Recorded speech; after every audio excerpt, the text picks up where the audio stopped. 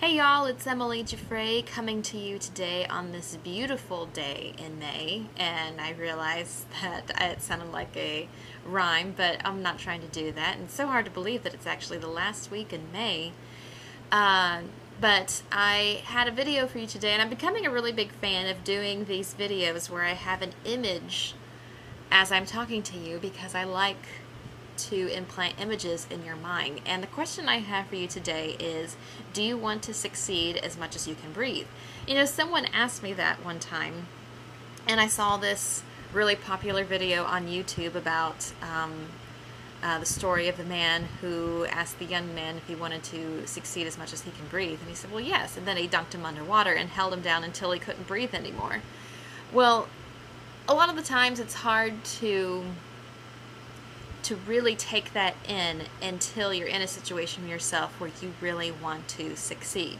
Now, say someone doesn't dunk your head underwater, but say you have a goal. There's something that you desperately want, whether it's to get into the best physical shape that you can be, or to travel to an amazing destination you've always wanted to go, or maybe it's to make a lot of money, maybe it's to win the Olympic gold medal, maybe it's to become an actor or director, whatever it is.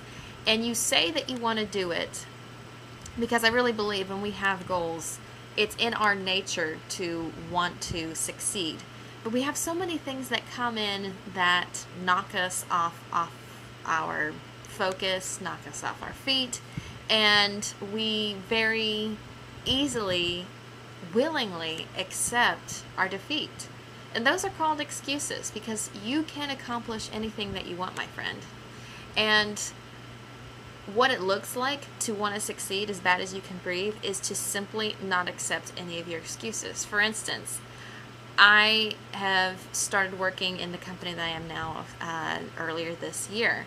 And when I first joined, I just didn't have my head in the right game, and one of my leaders simply asked me, do you want this as bad as you can breathe?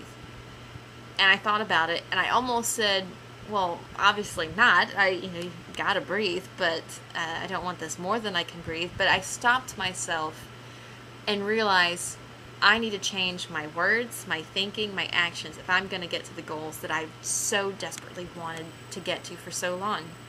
So as soon as you have a thought of doubt, you kill it and you keep moving forward. As soon as you have people come up to you and tell you they can't do it, don't receive it. Simply say, I appreciate your concern, but I am.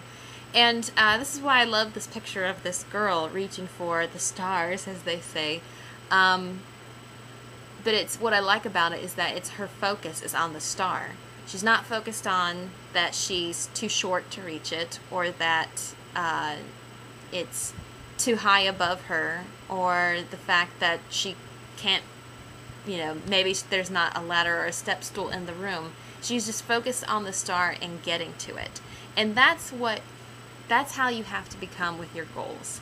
You have to focus on them so much that everything else simply becomes irrelevant. When you have obstacles, stop focusing on them. Focus on, what can I do now to reach my goals? Because, friends, I can tell you, I've had so many obstacles come up that I've had some really good excuses why I couldn't do whatever. But when I started focusing on that, guess what? I stayed in the same situation that I had been in, for the past few years, and just stayed that way.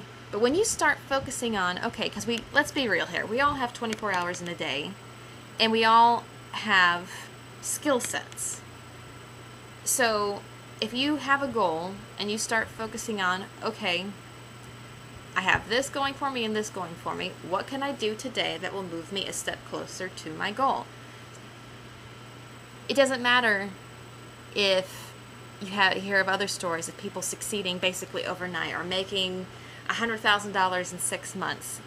Stop listening to that. Stop comparing yourself to others, and just start moving towards your goal. What are your goals? Stop comparing yourself to others.